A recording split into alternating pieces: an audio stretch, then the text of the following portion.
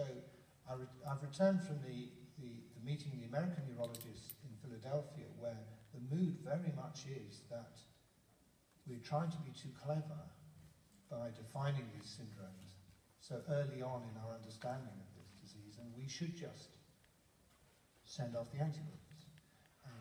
There are a couple of caveats around that, though, and we know that there's a significant proportion of NMO cases who don't have the aquaporin 4 antibody, and we have these other putative antibodies, anti-MOG, and so on, whose status isn't quite yet established. So personally, I'm going to hold to a conservative line here and suggest that if you think it's regular optic neuritis and it recovers fully, then I wouldn't do the test. That's quite a big caveat. You think it is, and it recovers fully. Yeah. Because that means waiting, and you've still got this anxious patient who's wondering what's wrong with them, and they're coming back and bothering people because perhaps it's even getting worse after the initial visit. Yeah. So I think by waiting I mean 3 weeks.